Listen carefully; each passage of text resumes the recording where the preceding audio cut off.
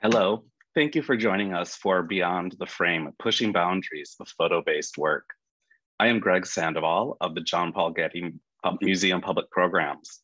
It is my pleasure to welcome you to today's artist conversation between Mercedes Dorame, Kyungmi Shin, and Kori Newkirk. This program is being presented in conjunction with the current exhibition, Photo Flux, Unshuttering LA, which is currently on view at the Getty Center through October 10th. You can make reservations to visit the Getty Center using the link in the chat box. I am joining you from my home in Los Angeles on the traditional ancestral unceded territory of the Gabrielino Tongva peoples, with honor and respect for the deep history of this region. Before I introduce Jill Moniz, guest curator of Photo Flux, I wanted to share a couple of program details. To access live captioning, click the CC button icon on your Zoom menu bar at the bottom of your screen. Also, feel free to submit questions to our panelists at any time during the conversation using the Q&A function. The exhibition Photo Flux Unshuttering LA was organized by independent curator Jill Moniz and features 35 acclaimed photographers with ties to Los Angeles communities. The primarily Black, Indigenous, and people of color artists in the exhibition have radically transformed photography to express their own aesthetics, identities, and narratives. Jill Moniz is an independent-minded curator of visual narratives. Her curatorial investigations launched from her project space Quotidien and the nonprofit Transformative Arts support local artists in site-specific installations and exhibitions that create much-needed visual language for the greater good. Her noted exhibitions in Los Angeles include LA Blacksmith at the California African American Museum and The Riddle Effect at Craft Contemporary. Jill, I hand it off to you. Thanks, Greg. It's my pleasure to introduce the third conversation for the Photo Flux Unshuttering LA exhibition at the Getty. For Beyond the Frame, I brought together 3 artists from different places and with different practices, but who all extend the visual image in dynamic ways. Whether it's into 3 dimensions or the realm of multimedia, each artist liberates photography from the camera, from its history, and from categories of documentation, ethnography, and white power. Whenever I'm working with these artists, and I try to make that as often as I can, I learned so much about what it means to map cultural production and art praxis in a universe of one's own making. How refusing the confines of the medium makes the work and us so much richer by moving the complexity of our lives and our own thinking from the periphery to the center. And one of the things that excites me the most is that their interests are always making space for us in their explorations. By bringing us along, they do not speak for their community, but with them. Tonight, I hope you will be content to listen to the diverse but intersecting ways these artists, who I call my friends, expound and empower art making. First, I'd like to introduce them to you. Mercedes Dorame is a visual artist who calls on her Tongva ancestry to engage the problematics of visibility, ideas of cultural construction, and ancestral connection to land and sky. Dorame recently received a Creative Capital Award and was honored by UCLA as an outstanding alumna of the last 100 years working in equal justice. She was part of the Hammer Museum's Biennial Made in LA 2018 and has shown her work internationally. Kyungmi Shin is a mixed media artist whose work investigates cultural hybridity that results from immigration and colonization.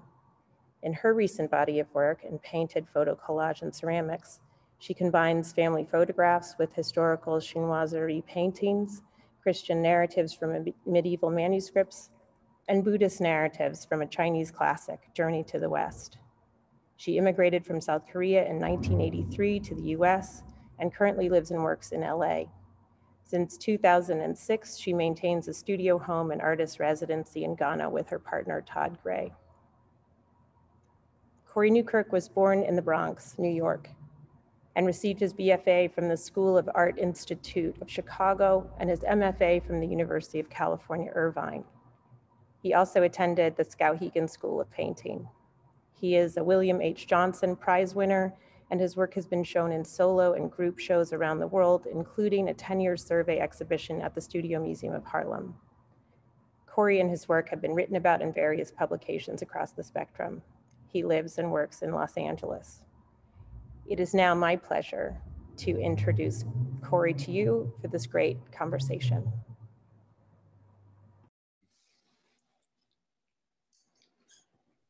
Hi, welcome everybody. I'm super excited that you are all here to join with us in this amazing conversation we're gonna have today between Mercedes, Kyungmi, and myself. So I have a long page of notes here that I'm not sure I'm going to fully follow whatsoever. We're just gonna have a really amazing conversation, but before we get too deep into it, I'm just gonna say there are some things that I hope we might be able to touch upon, some aspects of like the potential of photography as magic, performative photography, landscape photography, of course, the past, the present, some time travel issues, identity, architecture, and again, landscape, lots of things, and layers and layers and layers and layers of things.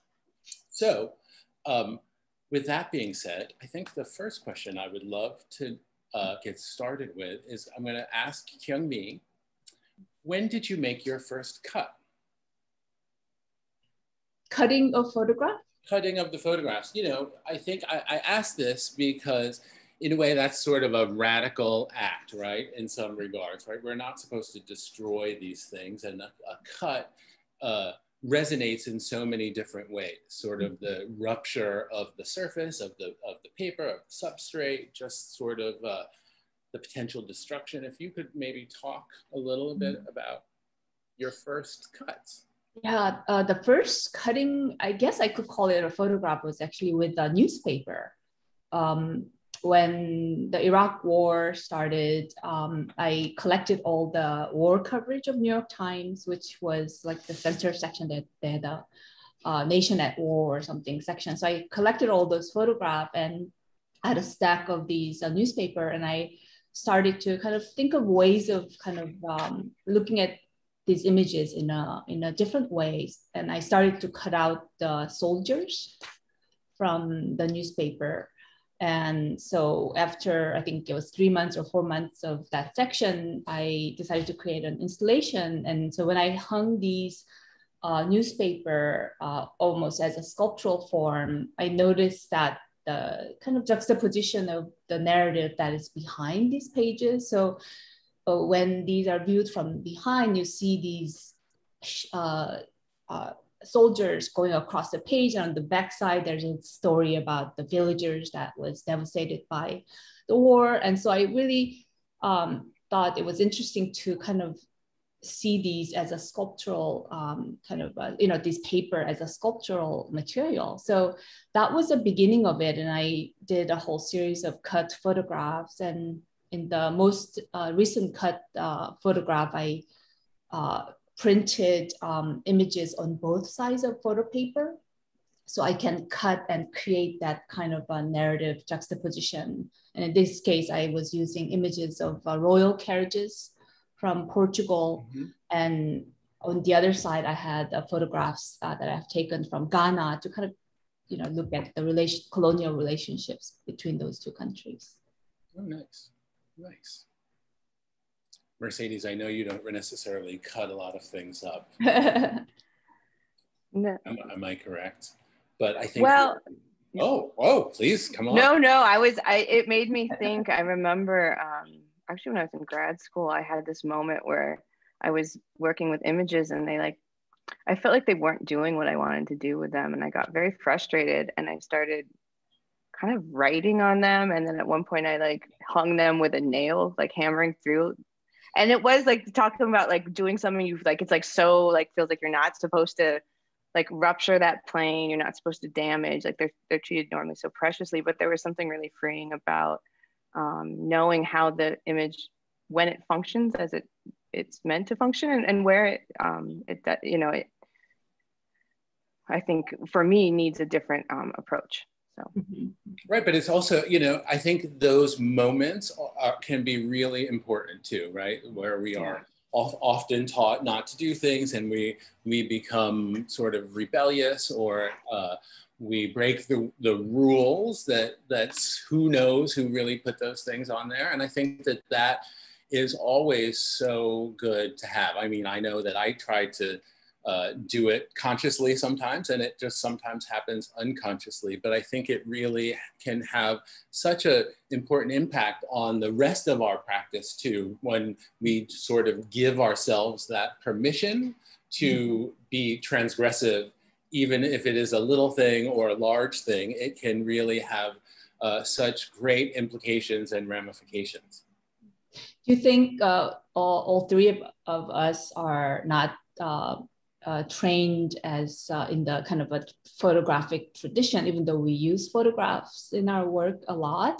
Do you think that in a way gives us some sort of a freedom to do, because we don't know the rules as well?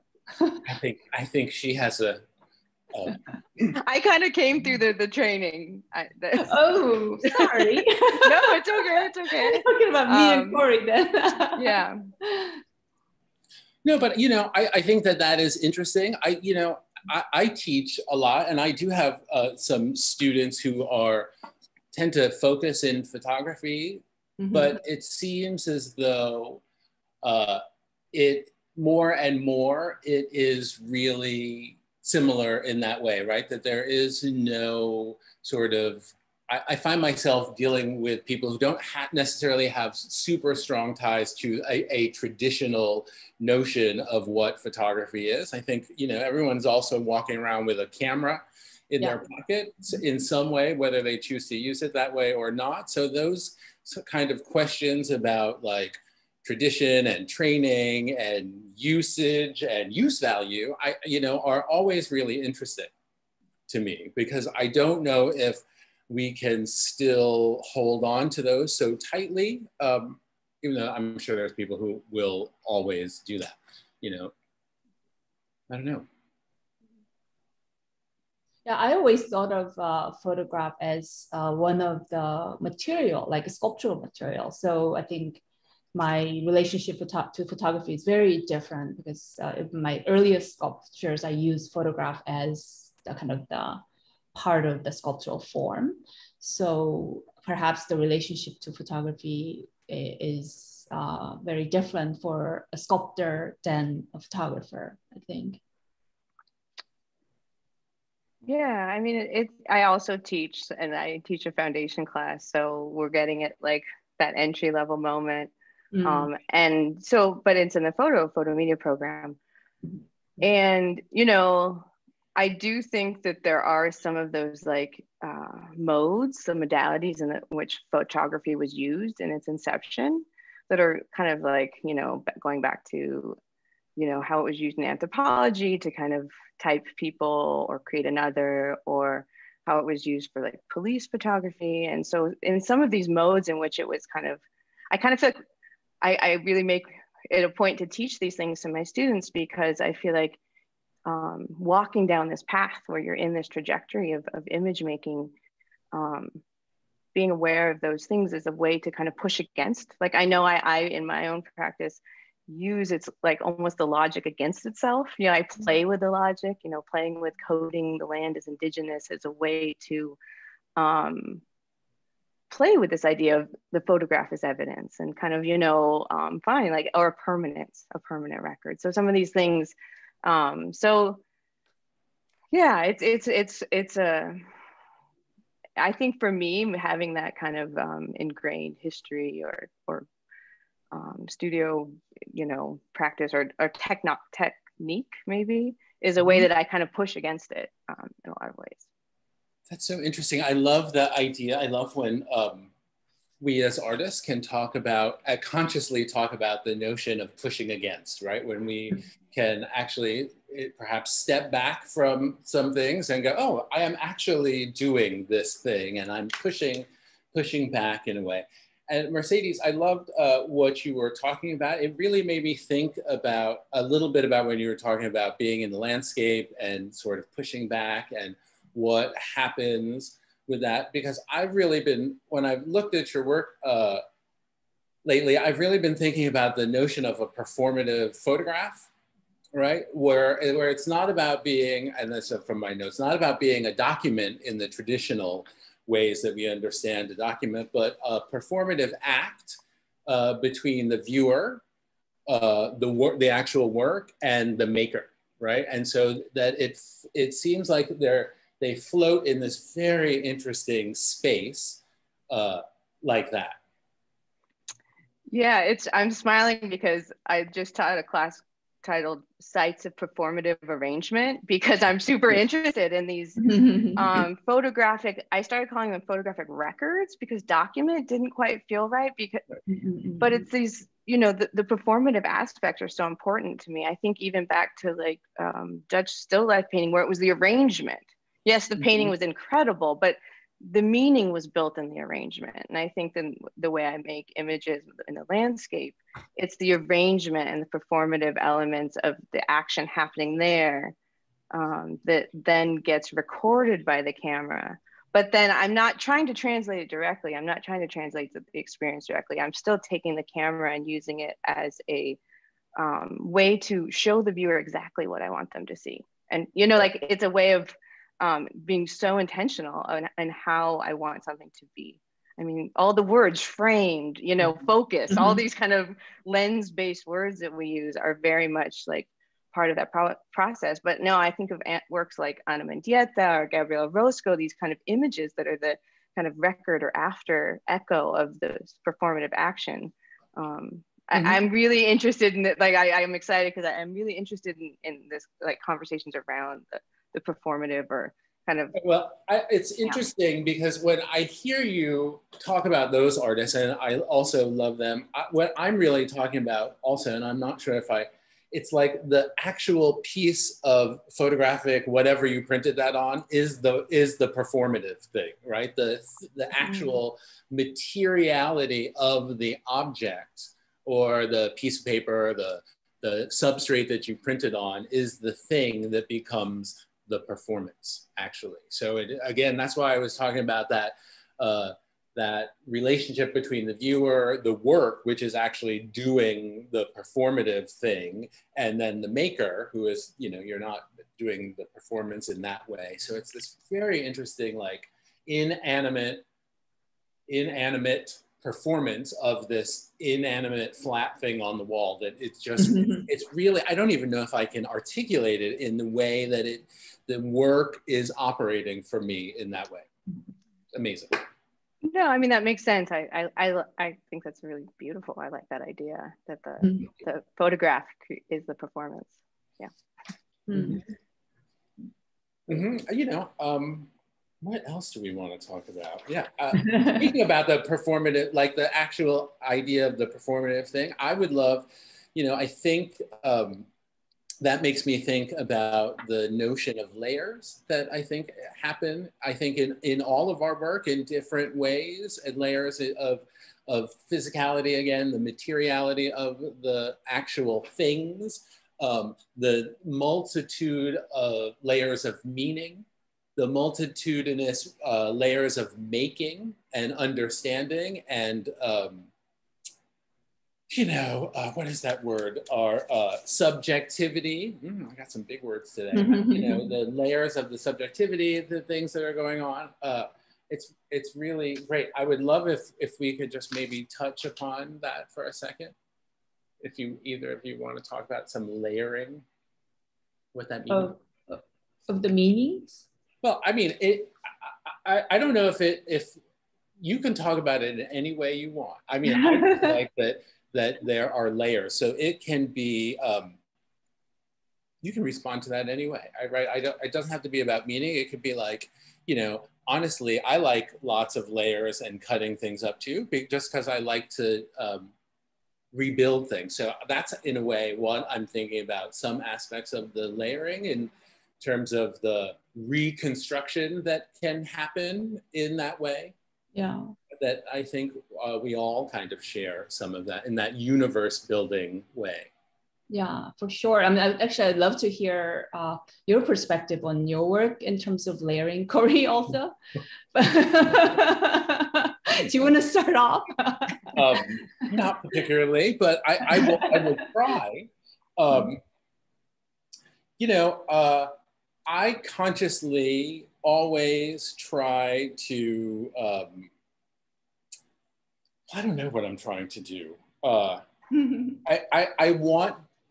You know, earlier I was talking to Jill and she was mentioning this thing that is unmentionable and almost unreachable, ungraspable by us as artists. And so the idea of layers, you know, sometimes I like to make things difficult, not only for myself, but for the ways in which people can understand what I'm putting out there, right? Intentionally to obfuscate or whatever, make it not so immediately gettable. And so that's how sometimes I think at first, if I'm gonna think about layers right now, I will do that perhaps as a way of self-preservation and protection and sort of critical distancing that I feel is important in what I am trying to say at some times. Right. That's interesting. I've been thinking actually a lot about layering as a tools to introduce complexities into the work. So my challenge has been to kind of deal with different things that I want to add to my work, yet kind of keep a certain amount of transparency physically as well as a meaning, so they all these layers of meaning or visual elements can work together and kind of become a coherent expression of some sort.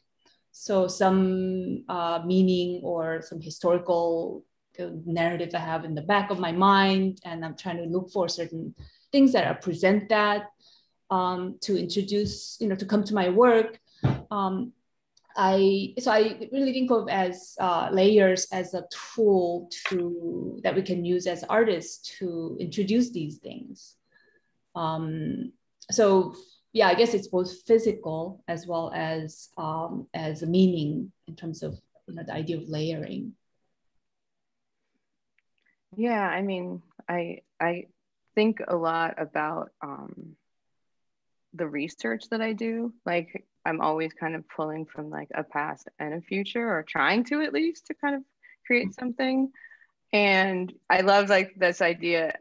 I used to be a little like hesitant to say this so much, but intentionally making something a little bit difficult to grasp is something I've done like always, because, you know, when you think about I think about all the work that I've done to understand my own Tongva ancestry, my own kind of history. And it's really difficult. And there are these holes and gaps in the history because of how devastating colonization was in the Los Angeles area and California and the United States and the Americas. You know, I could go keep going on that, right? Exactly. So, you know, I always felt like it was this work that had to be done to understand something. And I felt it was almost disingenuous to give the viewer something that they could be like, oh, native, terrible, trauma, walk away. I get it, because it's like, I don't 100% get it all the time. And so I was always trying to kind of make it, make my images or my installations or my work this thing that could be experienced, could be appreciated, could be accessed in ways, but would more kind of create this desire, hopefully, for people to want to understand more or to kind of do some work around that. So I definitely agree that there's so much that goes into what comes out, you know, even in like I don't want to say timeline, because it's more spirally more circular than a line, but those overlaps and overlays I think are super present, important. Right. Oh man, that was so Can I throw in a question or a comment, or maybe that we might all, like, I feel like there are elements in your work, Kori, as well, and in Mercedes, your work. I'm wondering the kind of the role of like imagination or fiction or kind of fantasy, surreal kind of juxtaposition that plays into your photographic work, or does your work in general? Because as you're talking about, Mercedes, about how you know you have to imagine certain things, or you have to kind of invent things, right? And so I'd be really curious about, you know, both of you, in both of your work, how that imagination or fiction kind of plays into constructing the work. Yeah. I feel like I'm talking a lot, but go, if Okay, Kori, you want to go first? Okay, okay. Okay. I mean, I think I can try to talk about that. That's so interesting. You know, of course, my imagination plays around with all of this stuff, and fiction has a role in there. But, you know, when I think about the majority of the image making and photography sort of lens-based work that I make, that stuff does not really play a big role, right? I save that. I think that aspect plays a role in other parts of my practice, but a lot of my photographic image making is through direct observation and a little bit of serendipity perhaps, but a lot of real, just pure looking, and not about a construction of things necessarily so much anymore, more about the discovery of things, right? So that's interesting, because we were also talking about you know, I was talking with someone, you know, that conversation about, is it a window, a mirror, or a door? And so I was having this conversation about, not with you two, but about us. And it was interesting because in a way, Kyungmi, you are like the window. Your work is like the window. And Mercedes, you're like the door, particularly, right? Like the door. And then I would be the mirror, right? So I'm really trying to hold it up and reflect back. And you two are letting us enter in other ways, right? Open the door, the portal, right? In that way. And the windows back through the multitudinous layers of history and thought and, you know, globalness. So it's really interesting. Okay, so I think that is how I deal with fiction and my imagination in that type of work. It doesn't really, I don't think it plays too much of a front-facing role. It might come later though, but mostly because the work is made in a certain way, it operates in a different way. Maybe in your titles. It could be there. Because I think if I could maybe project, or not project, but observe. Sure. But no, I think that the role of like fact in conjunction with photography, I came into photography through actually photojournalism, which is where you're supposed to, I worked on a school newspaper, and you know, it was all kind of a certain ethos around what the photograph was supposed to represent. And so I, you know, again, it's one of those moments where I like to kind of play against, like we use the logic against itself of creating, you know, records of fact or presence. And it took me a long time to acknowledge that there was a narrative being created by myself that was not like perfect. You know, I like I was saying, these gaps in our history and our culture, I don't know everything. I can't know everything. There was a certain moment actually when I started working with the sculptural starstones that I make, that, you know, these are objects that are really beautiful, very intentionally made. We as people don't know what they were used for, which is really kind of heartbreaking to me. But so that's the moment where I'm like, okay, this could be like devastating and depressing, or I can say, okay, I'm going to create a meaning for these. And so I take it and I, you know, try to be very forward about being like, this is my interpretation. I'm not trying to say I represent the Tongva authoritative voice or meaning or anything like that. It's me saying, okay, I'm going to create an imagination for these objects, and a use and a purpose and a yeah, you know, I would say that fiction and truth are not necessarily on opposite ends of the spectrum, you know? And so that, you know, I think that being empowered to allow myself to engage in the imagination around it has been really important. That it's not, there's so many issues around authenticity, real and unreal, you know, that are so heavy and burdensome. And so for me, it's about like lifting that off and kind of empowering myself and hopefully other people who are interested in, you know, this kind of, you know, as Kori said, subjectivity and looking at the world and you know, giving something. So I definitely play with these. Yeah. Those burdens are a bummer. I'm so glad, you know, I love the idea that you were able to, again, give yourself that permission to be like, to throw that stuff off. I think it's important for all of us to do that. We have a question.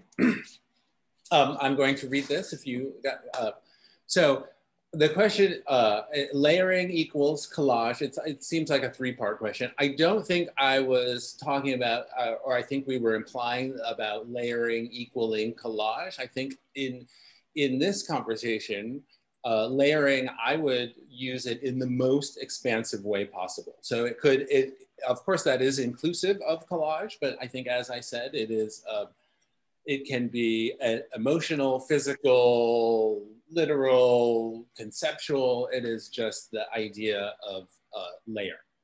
All right, and the next part is, there are deep historical roots to photo-based work. Can you name some of your favorite pioneers in this area? Man Ray, etc. And there's another part after that, but if we want to touch on that.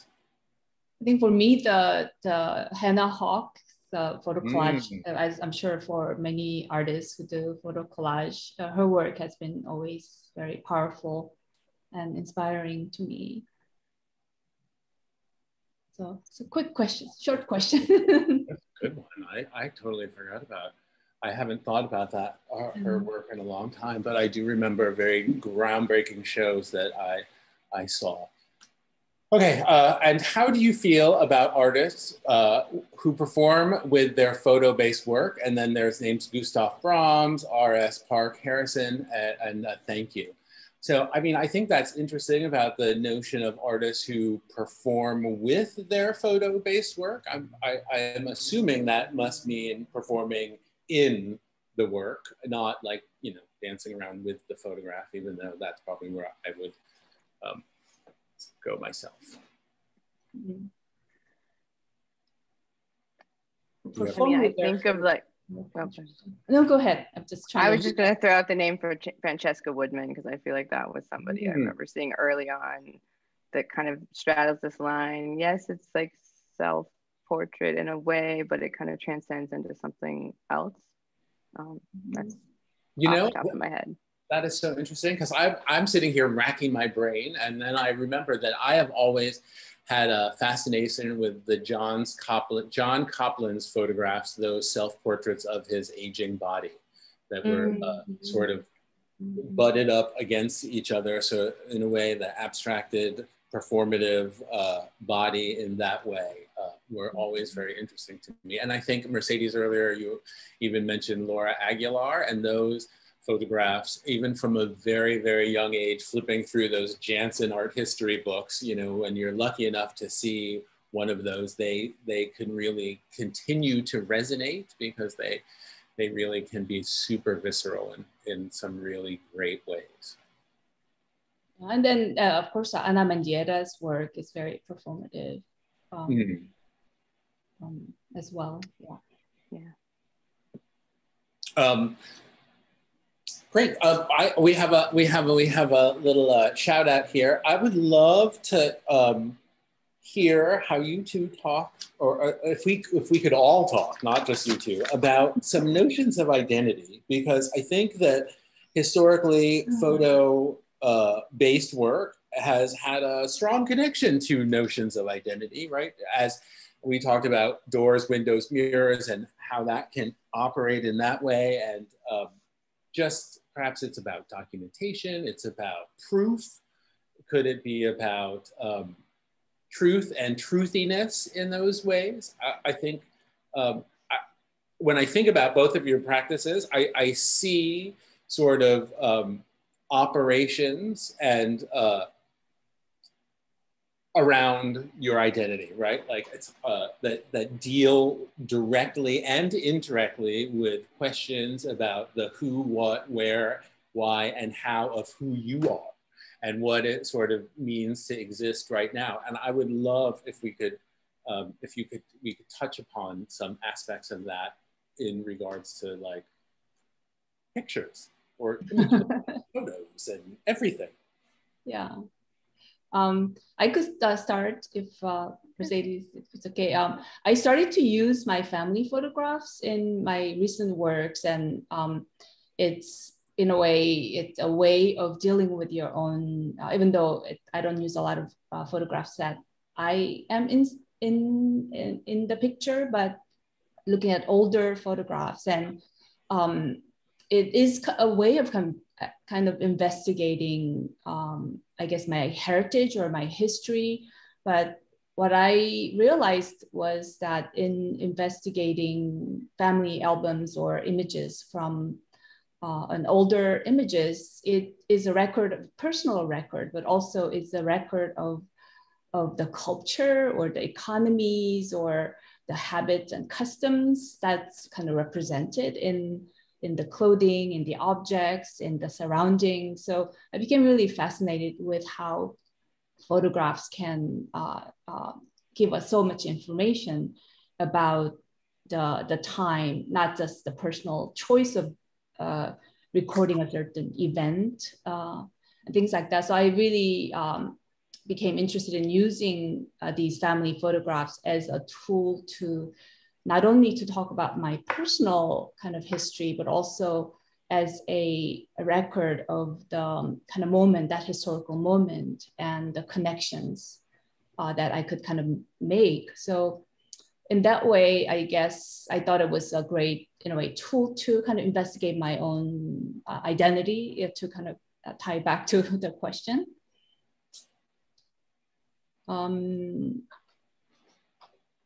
I guess also in terms as an artist, you know, you can have identity as a Asian American. I think a lot about kind of dealing with identity in my work, and sometimes I would like to, you know, just as a poet said, write about flowers instead of.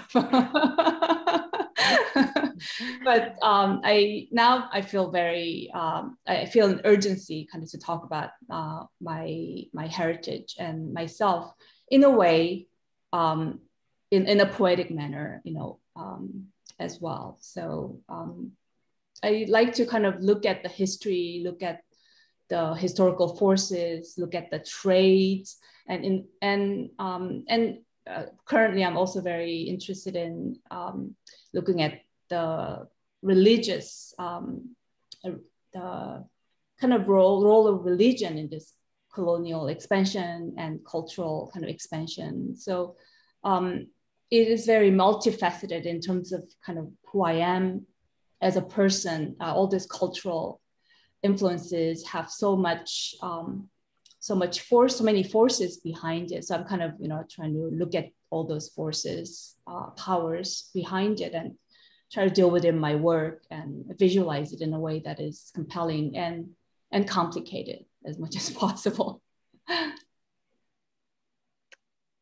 Yeah, I mean, I totally feel you in that the poetry quote where you sometimes, but I also feel like I'm working from my lived experience, you know, and so I'm always kind of responding to those things that I have experienced and continue to kind of move through this world as, you know, a person with brown skin and brown hair and brown eyes who's, and, you know, has strangers come up to them, maybe more in the past, and now asking, well, what are you? You know, where are you from? You know, like, you know, it was really common. And, you know, some of the most formative experiences that I had that really pushed me into, you know, delving into my relationship with the land and the landscapes and Los Angeles Los Angeles in particular, was working on sites as a cultural resource consultant, where our ancestors and their things were being excavated for housing developments or developments of some sort. And it was a really, I did this when I was very young for a good amount of years. And, it was this really difficult process that I went through. It's kind of ties into my interest in objects and, like exploring objects and the context that they can give us. And then also this kind of really difficult experience that I felt like I had to kind of process and work through in a way that felt healing in a sense. You kind of threw out photography as magic early on. And I was like, I think about these things where, when I'm making work, I get into this space that's not something I get into when I'm doing other things. And, being in the land and the landscape and these spaces and the smells and the air and the sun, like all of those things kind of go into the experience of that making. And so, and I also early on, talking about family photos, was given this, disc of images, and I working through those.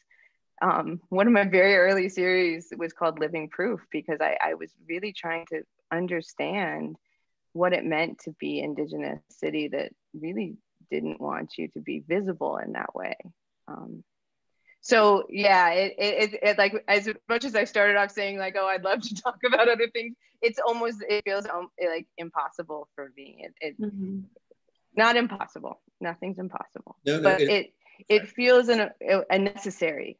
Yeah, go ahead. It just feels seems unnecessary. I mean, I also, as someone who has been also making work about his own identity for a long time now, I too also, not that I want to make things about flowers, but I had to give myself permission at some point to say that I think while it is so important for me to make this work that sort of talks about these things, it is also important for me to not at times, right? That to give myself that permission to make what the heck ever that I want to make, whether it is tied to what is expected of me by this larger messed up sort of art world or whatever.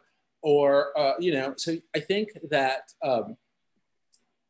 hopefully we can all get there, that you will be able to, at some point, I know you'll be able to be like, I'm just gonna make things about flowers, right? Like, because I have to, in a way that helps balance the really uncomfortable and difficult things sometimes that we are really trying to make work about. That I think if that is the only thing that we were to concentrate all the time on, we would go nuts, right? Your head would explode, because you do need some sort of release valve. And I think that sort of pressure, because of who we are, that's outside pressure, because of who we three are and the work and the type of work that is often expected of us, that I think it's also very important to be resistant to that and to be able to push back and go, I'm gonna make whatever I want, and that's okay. Kori, do you think, I can't remember if we talked about everyday when we had a pre-conversation, kind of working with the everyday or the vernacular or the mundane, kind of as a subject matter and as a way to, in a way, kind of talk about identity in a kind of from a different perspective, or celebrating this simple, instead of just the trauma or the conflict and the challenges as a kind of counterpoint to that. Does that work into your practice, or you think? Yes, I like the idea, yes, as the counterpoint to a sort of what seems to be perhaps an expected trauma. I think Mercedes talks a little bit about that, the way in which photography had historically been used, about, she talks about the romantic portraits and the sort of, the white saviors that come to all these places. And so, there's the traumaticness of the visual and that I think photography works so well with. Yeah, I just like to operate from a place of, you know, self-love and try not to sort of go necessarily into all those other places, right? I think the world already demands so much of me, so much flesh already, it just every day that I try in my work, even though it might not look like that again on the surface, that it is about a different kind of experience and response that I think is based in self-love and tries to be very generous and is optimistic in some ways, right? Because I got no choice, but has to be optimistic. But those things, again, if we go back to the layers and all the hidden thing, right? I think you guys are like excavators and like of those layers, and I am the builder of the pushbacker wall maker, perhaps. I don't know. I think, yeah. I was just saying, I think it's really beautiful and important to embrace like joy and freedom. I heard Carrie Mae Weems give a talk, and she talked about, instead of, it was a group of people in the street, it wasn't a protest, it was a procession. And there was something beautiful about the way that the celebration, the celebratory idea of that was so like empowering, because you're like, I think those spaces of joy and freedom are so important to access and embrace. Amen to that. And I think that I think that in some regards is almost like can be one of our jobs, right, as artists, to mine those things, right? I don't know what the job of an artist is necessarily these days, but historically, perhaps, yes, bringing joy could be nice. Even now, it would be nice to be generous and bring joy and to find joy in the making, which I love, Mercedes, when you talked about that, because really, I mean, I think the things that you're dealing with can elicit some not so great feelings, right? And I've been really interested into thinking about like where, I don't want to use anger, but like, you know, perhaps it's frustration plays a role in that, but I think I don't want to go there today because we're really talking about self-love and being generous. We'll talk about that later.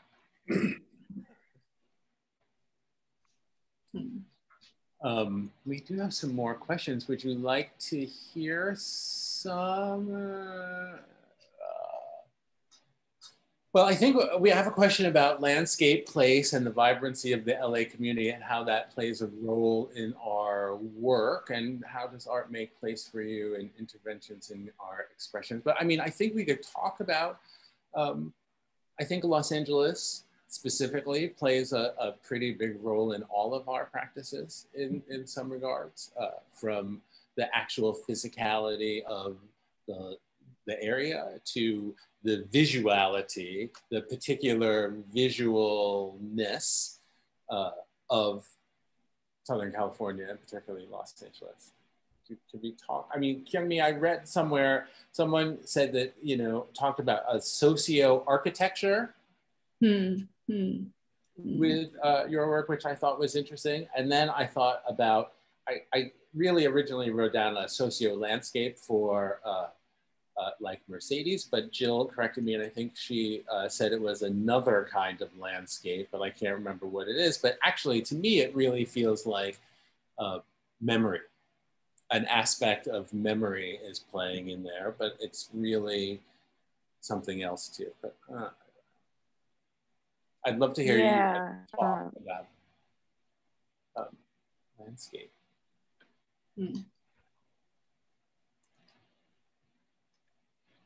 Yes. So, you know, when you say memory, I started braiding sweetgrass, which is good so far. I haven't finished it, but she mentioned something that she says, ceremony is remembering to remember, I think was the phrase, which I thought was really beautiful. I do think about how I point the camera to spaces in Los Angeles, particularly because of my ties there. And I always try to choose sites that are really intentional. The materials I use are intentional, the objects I use are intentional, and the sites. And, you know, in some ways it's to reference backwards, like memory, history, presence of the past. I like to look at places where there's water springs because people always need water, right? So if you look at spaces where there's a spring in Los Angeles, you can imagine that people always wanted to be near that, right? But it's not just about looking back. It's also about, you know, me in the moment making that image. And that's kind of where the performativity and the intervention comes into play, where I'm clearly there's a human presence in the image, even though there's not often people in my images. And then that also is hopefully a way to project forward, again, making these permanent records, and also kind of a continued presence. I was working on this other project and I landed on this phrase about the continuum of presence, that it's not like an individual point in time, even though photographs do kind of, you know, I think Kyungmi, you're talking about how photographs give us so much information of a moment. My dad was always like, put a car in your picture and people will always know like when it was from. And it's true, you look at images with cars in them and you're like, you're right, Dad. But you know, in these images, I'm trying to also push forward, right? That, you know, there's a continued presence, that it's like a future looking, forward looking, you know, visual, physical, literal presence. I'm not sure I exactly answered, but that's kind of how I look at space, particularly in like the visuals of how Los Angeles is conceptualized.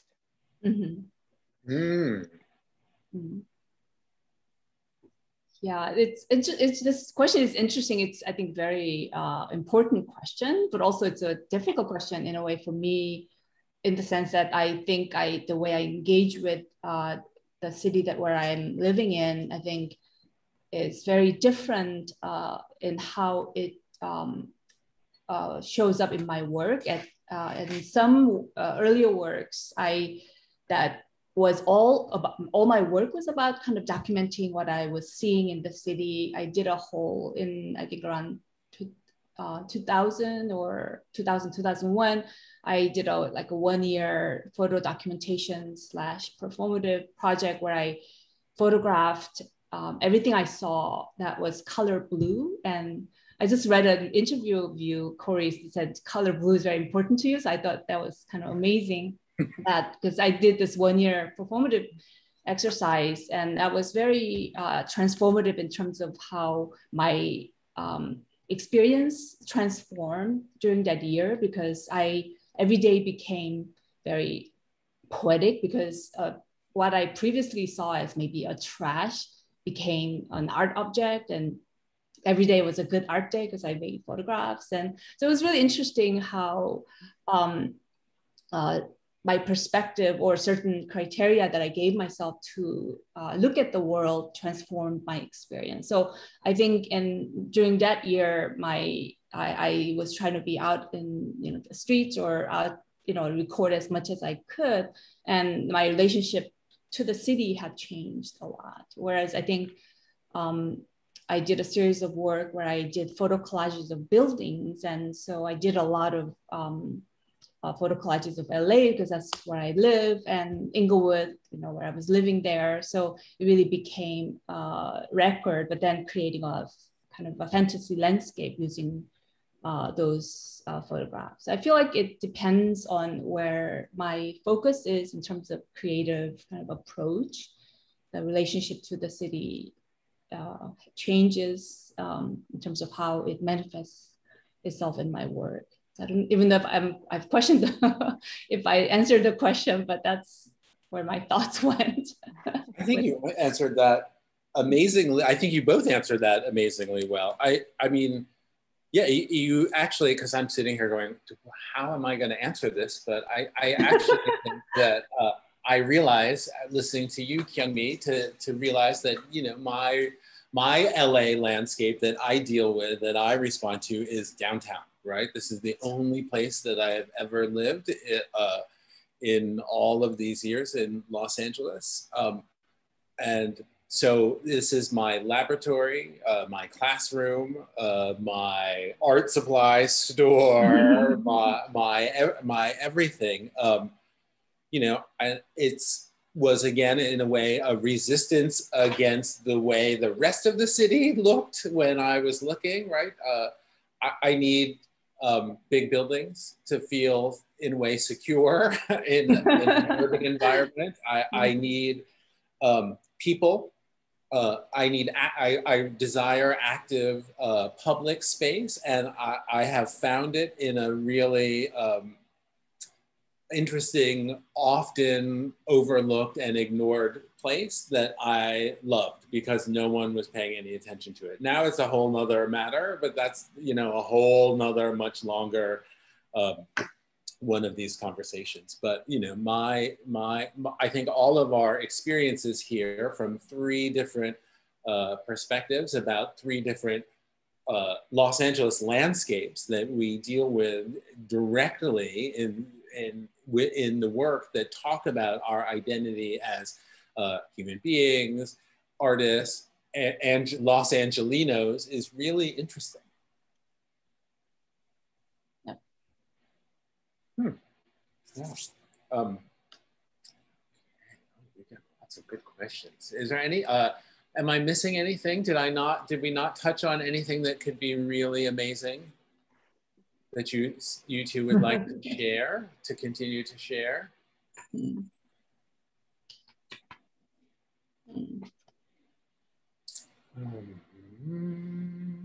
Oh, would you like, you know, we're gonna go a little longer because there's some questions here that I think are very interesting.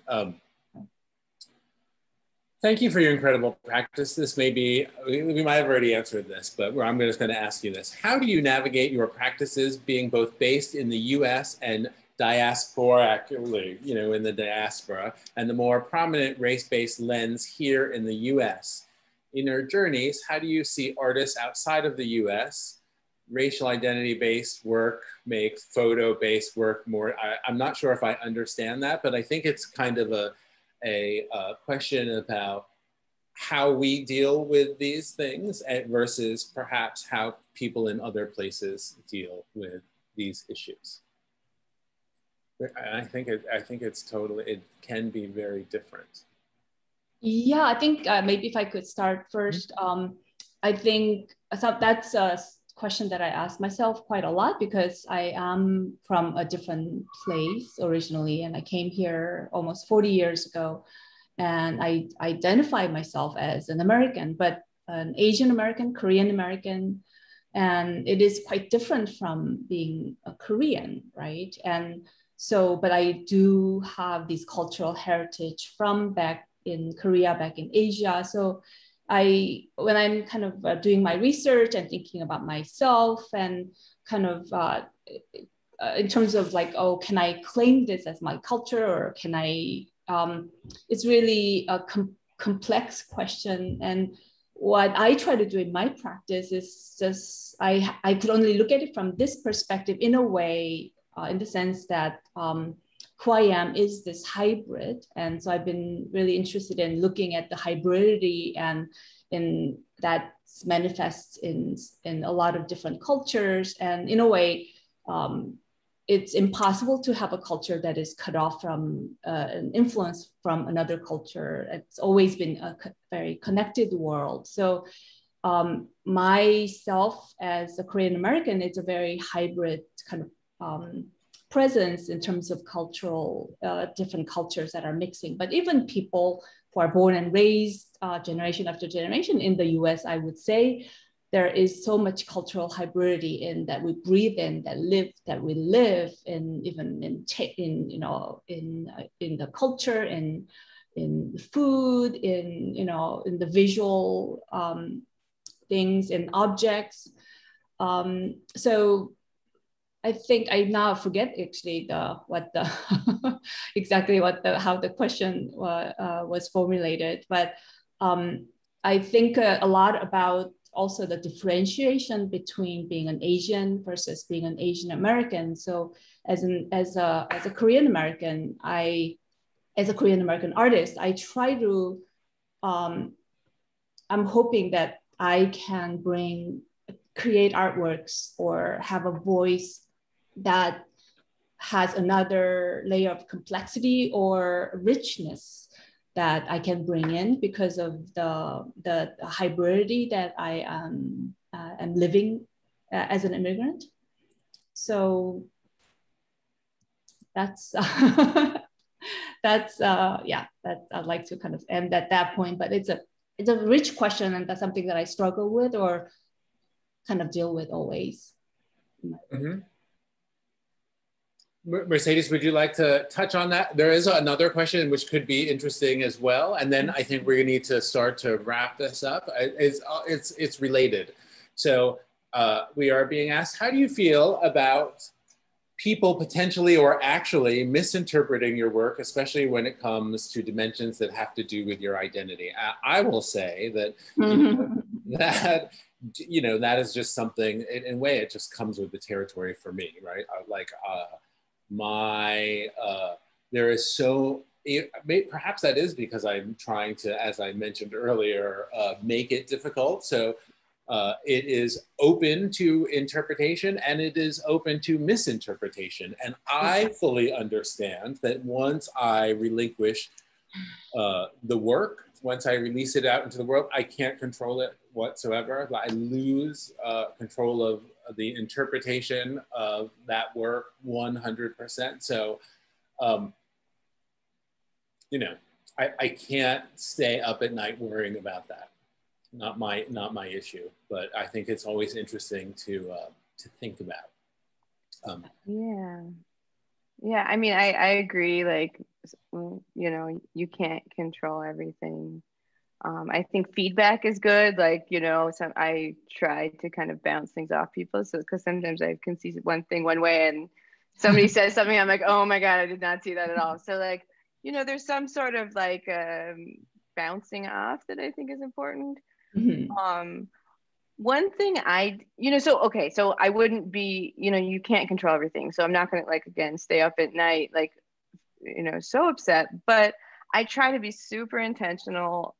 This is something I've learned about didactics, the text, the words that go with it. And, yes, we are visual artists and I go into this a lot in teaching, but the words are also really important for me at least. And so when I'm referencing points that are out of research or out of the culture or our language, which I use sometimes, I'm really intentional about, what is written, trying to like get an edit if possible, not an edit, but like a read through, because it is really tricky. It is really difficult. And like I said, I spent years and years and years of my life doing, work in this area. So like, I've become very intentional about the way that what's built around the work. And that's how I try to manage it. I also do a lot of artist talks like this, where you get out and you talk about where you're coming from. So, if someone has an hour to sit and watch a video later on, they can, spend some time to hear. I feel like hearing from an artist, from you too, anytime I get this opportunity, I'm so grateful for it because it's so enriching to hear somebody coming from where their heart and speaking about their work. So that's kind of how I manage that. Oh my goodness, that was so sweet. Thank you. Yeah. And I think on that, we need to wrap this up. That's the perfect way to let us all say goodbye. So we're gonna, how about we say goodbye. I would like to thank Kyungmi and Mercedes for joining me in this amazing conversation. I'd like to thank Jill and Moniz and the Getty for letting us stick our stuff up in the castle. It's been a real pleasure. I think there's more of these programs to come, so keep your peepers on your email and we will see. And I will say goodbye. Thank you, everyone. Thank you. Thank Bye. you. Bye. Bye, Kyungmi, Jill. Thank you. Thank you.